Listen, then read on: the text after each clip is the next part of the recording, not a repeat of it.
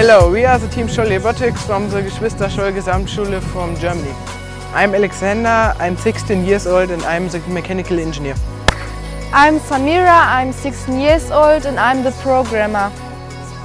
I'm Tim, I'm 16 years old and I've done our stage design. Plastic waste causes environmental and health problems.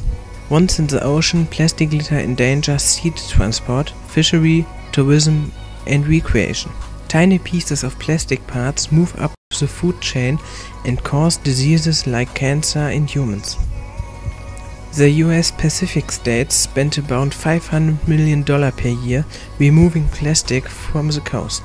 Plastic waste takes centuries to decay.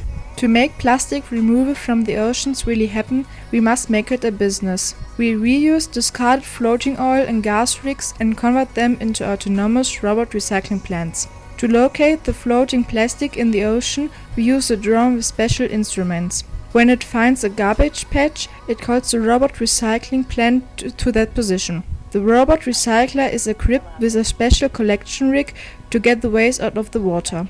The waste parts are sorted according to material type. Parts which can be recycled are processed to plastic granulate. Other parts are burned in an oven to generate energy for the recycling process. The plastic granulate can be sold and be used to make new products. When developing our robot, we had to solve various technical problems. To make the bucket chain working, we had to design and 3D print our own bucket.